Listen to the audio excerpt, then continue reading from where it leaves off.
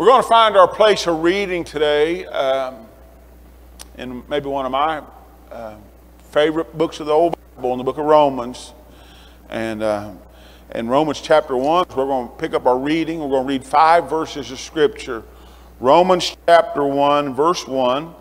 And I know we've been up and down a few times this morning, but here in this moment, I'm going to ask you to stand with me. In fact, if you found your place or headed that direction, would you say amen? All right, would you shout amen? Let's stand together. 5 very short verses of Scripture. I want to preach on this thought this morning. Are you faithful to the place that God has called you? Are you faithful to the place that God has called you? Romans chapter 1, verse 1. Paul, a servant of Jesus Christ, called to be an apostle, separated unto the gospel of God, which he had promised afore by his prophets in the Holy Scriptures, concerning his Son, Jesus Christ our Lord, which was made of the seed of David according to the flesh, and declared to be the Son of God with power, according to the Spirit of holiness, by the resurrection from the dead, by whom we have received grace and apostleship for obedience to the faith among all nations for his name. Father in heaven, Lord, we're so thankful for this opportunity, Lord, to come to church this morning. I'm so thankful for the good songs that we've heard already today. Truly, Lord, how great thou art would sum up, God, that my feelings and the feelings of this congregation today. And I pray that through your precious word that you would touch our hearts, God, that your word would find a lodging place within our heart, that we might be affected to change, and Lord, that it might help us to grow in our walk with thee. You know the need of every person here today, Father, and I pray according to the need, according to your will and the abundance of your grace and mercy. Lord, I pray that you do a great work here today. We'll certainly, Father, be thankful and appreciative and be very careful, Lord, to give you all praise. For we ask it in the marvelous name of Jesus. Amen and amen. You may be seated. I'm just going to take my time this morning, and certainly that is not my way of saying that I intend to preach a long time, but I just want to get settled into the word here this morning.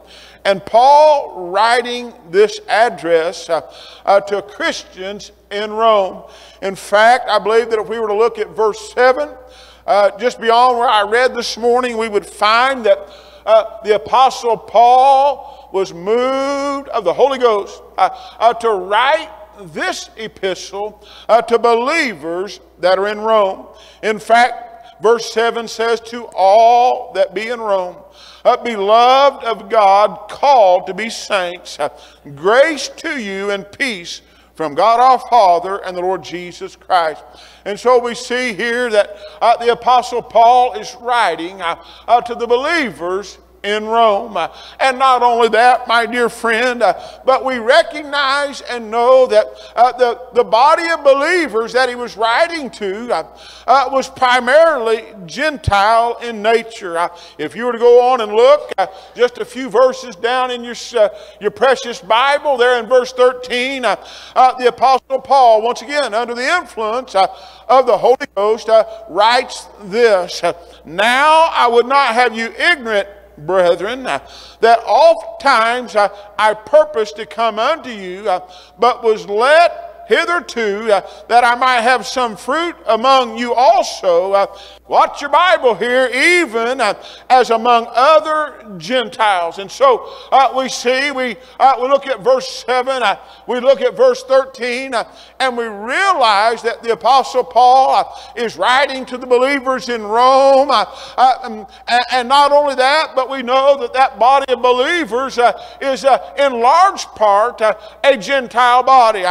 Clearly there were Jews present. Without any doubt there were Jewish believers present, because we know that the Apostle Paul in chapters 8 chapter 9 and chapter 10 and chapter 11 will deal with Israel as a nation in their past, in their present, and in their future. And so we know that the Apostle Paul will deal with the nation of Israel.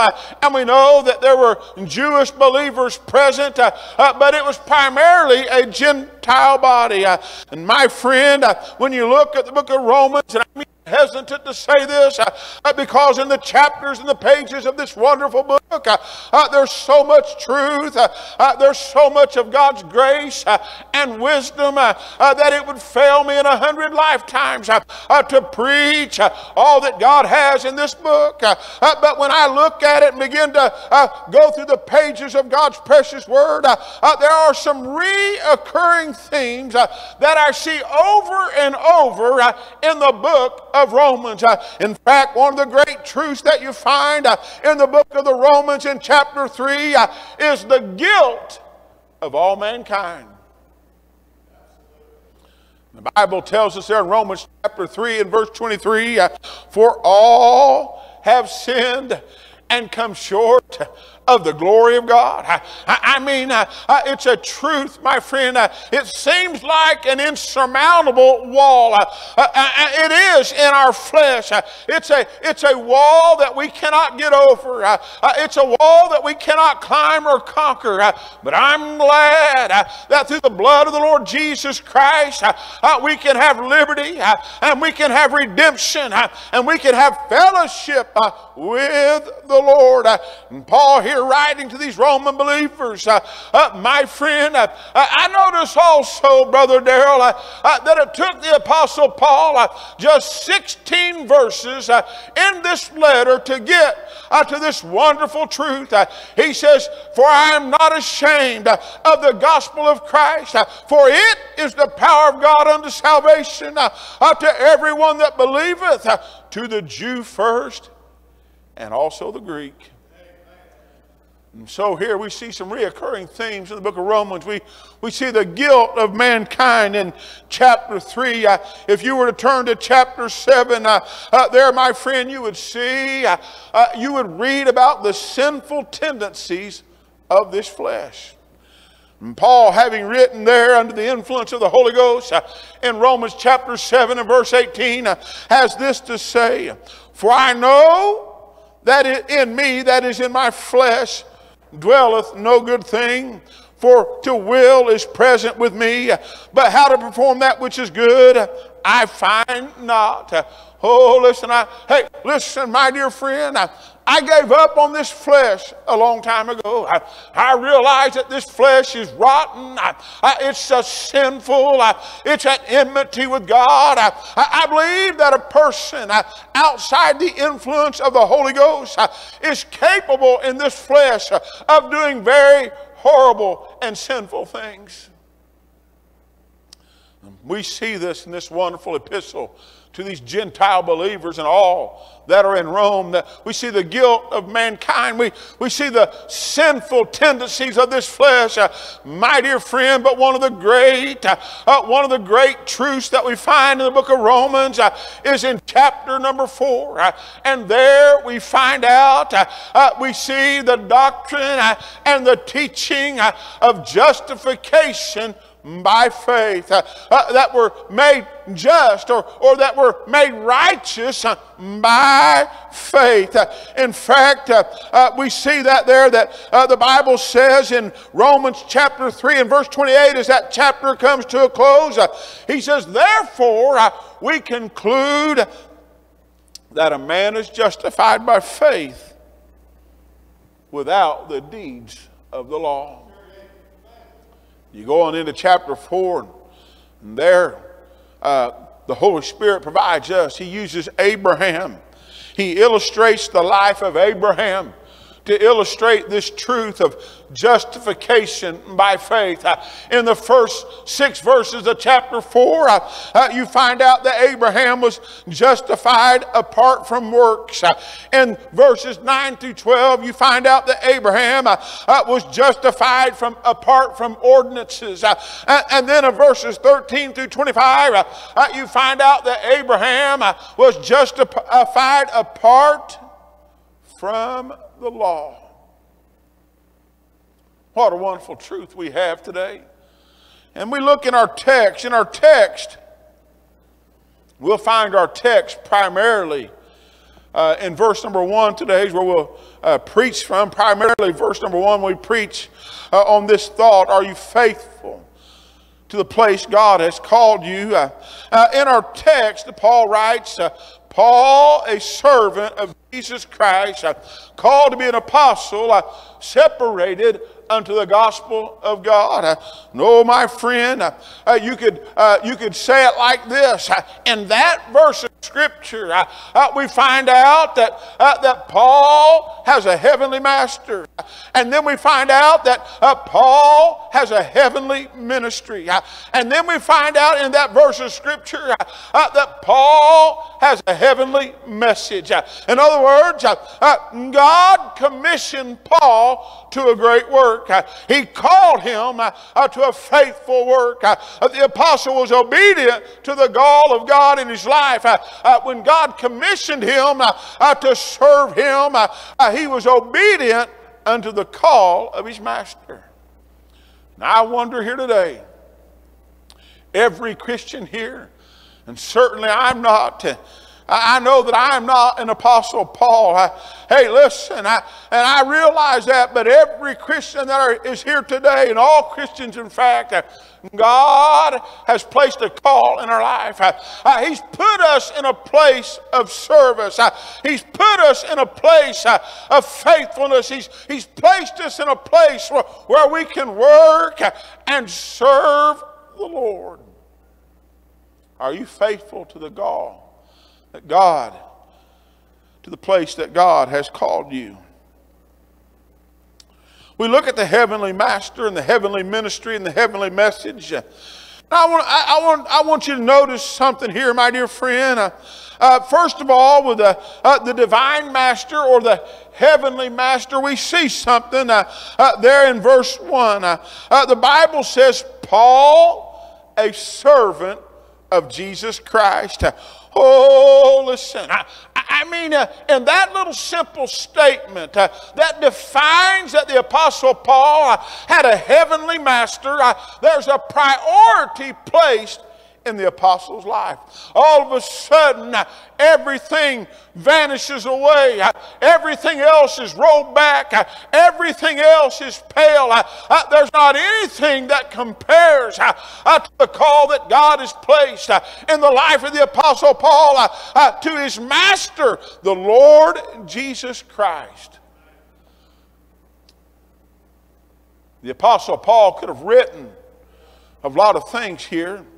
In this introduction to this letter, the Apostle Paul could have, in his introduction, he says, Paul, a servant of Jesus Christ. I mean, he could have reminded us right there in the pages of God's Word that he was or was being used to write many of the New Testament epistles. He could have proclaimed, I, Paul, a writer and a penman of the Word of God. I, Paul, who have been used of God to write His Word. But he did not do that. He could have told you in the opening statement here in this first verse, he could have said, I, Paul, I was born of the tribe of Benjamin.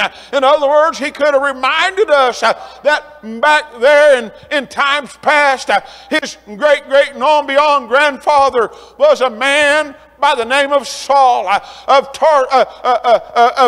the son of Kish, who would be the first king of Israel, and how he was a descendant, if you will, of the tribe that gave Israel its first king.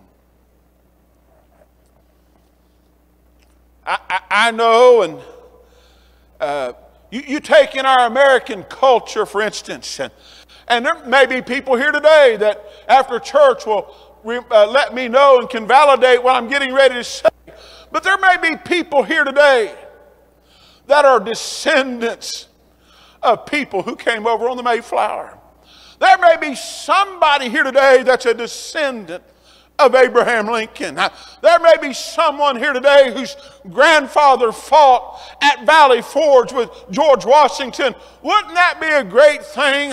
Isn't that something to be proud of, if you will, to know that your roots go all the way back, that your ancestors had a great part in the development of this country? And on the biblical level, Paul could have done the same thing. He could have reminded us that he was a royal descendant of the man that God called to be the first king of Israel. But he did not say he was a writer of the New Testament epistles, and he did not identify himself as a descendant of a king. And my friend, he could have told us that he was born in a city of Tarsus. He said in one place of a no mean city. It was not just an average place. He could have let us know that he came from a very good place. He could have reminded us that he was raised a Pharisee and kept the law to the letter, that he was diligent about God's word. He could have told us that he had studied at the feet of Gamaliel. That would have been impressive. I mean, for us to know that he had such godly teaching. One of the most renowned men of all Israel, that Paul had sit at his feet and had learned the Word of God. He could have reminded us, my dear friend, that not only was he a Pharisee, but my friend, he could have told us that he was acquainted with many of the Greek poets. Paul cites some of them in his writing. He clearly knew some of the Greek poets that you and I might know by name today. He had met them and was acquainted with them. Or he could have told us, my friend, in this opening passage of Scripture, he could have reminded you and I that he was saved on the road to Damascus. He could have told us how there was a great light that shined out of heaven, how that God saved him out of his sin and came to him personally and spoke to him. And he was converted on the road to Damascus. That'd be a great thing, wouldn't it? You say, what he's saying, preacher? I'm saying there's things in life that we hold dear. It means nothing to you, and it probably means nothing to Brother Oida. But it's always meant something to me to know that my uncle was preaching when Brother Oida got saved. For some reason, that's important to me. I hold that dear. It's something that I cherish. To know that a man that I love and respect so much. I mean, if we had 100 Oidas, the world would be a lot better place. And to know, Sister Shelley, that my uncle, our family, was preaching when Brother Oida got saved is a wonderful thing, my friend. And Paul could have done the same thing. He could have told us that he was personally, I mean, the Lord came to him on the road to Damascus. Would have been a great thing, wouldn't it? He could have told us in the opening passage of Scripture that he'd been on multiple missionary journeys. Could have reminded us of all the places he had traveled by land, ship, and certainly not air. By land and sea. And my friend, he could have told us of he was bitten by a snake. That'd be enough to make me have a heart attack. He reached down there into the fire, by the fire, and a viper came out of the wood and latched onto him, and he shook it off in the fire. He had a lot of wonderful experiences and exciting experiences. He could have reminded us of all those things. How about this one? Brother Jared, he could have opened up the passage of Scripture like this. Paul, a man who was caught up to the third heaven. What about that? I mean, modern day evangelists would be on the book signing circuit. We'd be writing books, the 3-step plan on what's in heaven and how to get there. We'd have been utilizing that to promote self, and yet the Apostle Paul only spoke of it one time, and then in the third person, not even directly about himself. He said, I knew a man, speaking of himself. He could have told us all these things in the opening of this letter. But instead, he had a heavenly master. There was a priority in his life that was more important. And it took the Apostle Paul just 3 words to get to this truth. He said, Paul, a servant. Oh, my friend, a servant. A servant means, it means to be in bondage. He was as it were, he was a slave. I mean, he was very lowly and in a humble position. I mean, it was not an elevated position. It was not a position of fame. It was not a position of celebrityism, but he was a lowly servant. And who was he a servant of? The Bible says, a servant of Jesus Christ. Are you being faithful today to the place God has called you? Is the Lord the priority in your life? Is the heavenly master the one that died for you, that shed his blood for you? Is the Lord Jesus Christ? Is he taking preeminence? Is he taking first place? Is he a place of a special nature and a priority in your life?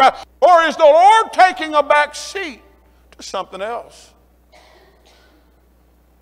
And Paul here put all those other things behind him. And he said, Paul, a servant of Jesus Christ. He had a heavenly master. He realized where his priority was at. I believe with all my heart as a bondservant that he was not cringing in submission. He was not angry about it. My dad says it like this. He says, I'm a fundamental Bible-believing Baptist, but I'm not mad about it. I mean, some people are angry. They seem agitated and always on edge. They seem fierce. And Paul was not angry or upset about the place that God had called him to, but rather he considered it the highest priority in life to be a servant of his heavenly master, the Lord Jesus Christ.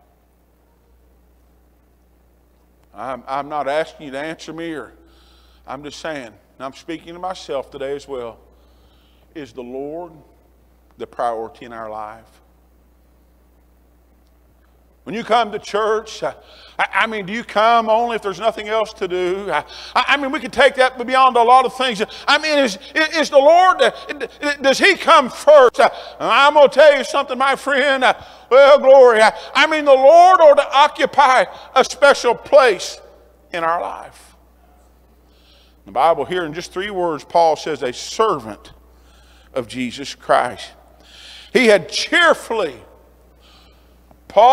had cheerfully abandoned any claims that he had on self. I mean, he had held nothing back. There was not any part of his life that he was holding on to and clinging to for self. He had abandoned any claims on self, and he had given it all to the Lord. He had given himself to the service of the one to whom he belonged. It was not second nature, or it was not something that was difficult for him to do. I mean, it was natural. It was natural to Paul. He was a servant of the Lord Jesus Christ. He had abandoned self, and he had turned to the Lord. He had no other Lord and Master except the one who had bled and died for him. Here's a question I have for you today. Oh, dear friend, may we all abandon our self-ambitions and strive to be the servant of Jesus Christ. Are you faithful to the place that God has called you? Oh, listen, Paul here being a servant, the Lord Jesus Christ was the example of a servant. Look with me at Philippians chapter 2 and verse number 7.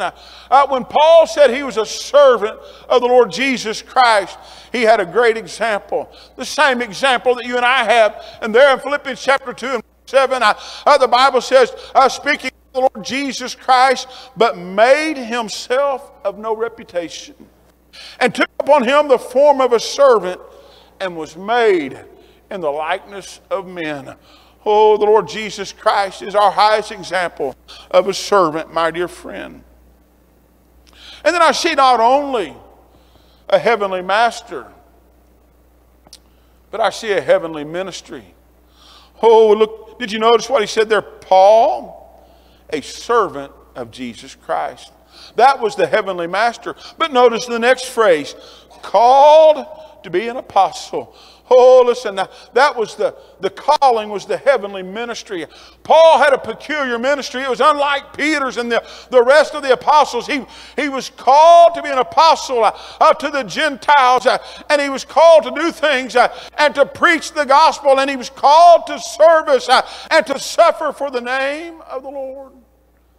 And he was faithful to that call in his life. Are you being faithful to the place that God has called you? He said here, called to be an apostle. You know what apostle, the word apostle means? It means one who is sent. A messenger. A minister. I mean, Paul was sent of God to preach the gospel of the Lord Jesus Christ. And even though you and I are not Paul's, and may not everyone here be a preacher or a pastor, every one of us today has been called to serve the Lord and to have a testimony and to be ready to tell of the hope that lies within us, to tell others what good things, what great things that Jesus has done for us. We've all been called to be a witness and a testimony. Oh, listen, I mean, when the Holy Ghost moved on the apostle to write this letter to the saints at Rome, he was moved with boldness and great conviction that this was the will of God for his life. Paul here is very specific under the influence of the Holy Ghost to let you know that not only did he have a heavenly master, but he had a heavenly ministry, and he was called to do a work. And because of that work that he was convinced that God had called him to do, there was not anything that was going to cause him to back up or go to the left or to the right. He was not in the business of quitting or giving up. He was convinced with great conviction that this was God's will for his life. He was chosen. He was chosen, frozen. He was chosen, called, and commissioned to be a minister of Jesus Christ. Let me ask you this question today. What would cause a man like the Apostle Paul to suffer so many horrible things for the Lord Jesus Christ? It was because of his heavenly master. It was because of his heavenly ministry. It was because of the divine conviction that he had that this was God's will for his life. He had an encounter with the risen Savior and was moved with deep conviction to follow the Lord. That's why I've been singing this song. Brother Carrick, I think, is the one that led us in it today. We sing it, do the revival at least once, maybe twice. I have decided to follow Jesus. The song, it's a wonderful song about all the things that would derail a man's faith and cause him to go another direction. But the writer of the song says, I have decided to follow Jesus. Oh, listen, my friend, are you being faithful to the place that God has called you? Oh, listen, I ask myself this question. Why do so many pastors abandon their call to a church so easily? How can Sunday school teachers and other Christian workers so easily abandon their posts? And while there may be many reasons why people do this, one thing is certain. If a Christian is not in the will of God, he won't last long. It'll not work out. At the first sign of trouble, trial, or hardship, that preacher, that deacon, that Christian worker will begin. Let me leave this with you this morning. by God's grace, may we resolve to serve Him with boldness to that place of service that He has called us. I wanted to say something real quick. We're going to be coming to a close. I feel like the Lord has accomplished the message. But I'd be remiss not to say something about this, because after all, it's all about the Lord. But I'm trying to draw your attention today to our service of that Lord, our Lord. And we have a heavenly master, a heavenly ministry, but there was also a heavenly message. Did you notice something there, my friend? Paul, a servant of Jesus Christ, that was the heavenly master. Called to be an apostle, that was the heavenly ministry. But notice what it says. Separated unto the gospel of God. That was the heavenly message. And then he says, which he had promised afore by his prophets in the Holy Scriptures. I mean, God did not leave us in the dark concerning His Son, Jesus Christ. He promised, and it was in the Old Testament, everything about the coming of His Son. The Bible tells us in verse 3 concerning His Son, Jesus Christ, our Lord, which was made of the seed of David according to the flesh. The Bible reveals to us that the Lord in this flesh was of the seed of David. There's no doubt about where the Lord came from in His flesh. But the Bible says in verse 4, and declared to be the Son of God with power according to the Spirit of holiness by the resurrection from the dead. Paul called to preach a message that Jesus Christ was the God-man. He was God in the flesh. He was both man and God, that he came to the sinful world, that He took upon Him the nature of this old sinful flesh, yet without sin, that He died at the cross of Calvary, and thanks be to the Lord, He arose under the power and the Spirit of His own holiness. What a wonderful Savior we have today. We serve a risen Savior. And Paul had a heavenly master, a heavenly ministry, and a heavenly message. Let's stand together this morning. Let me repeat my question to you today. Are you being faithful to the place God has called you?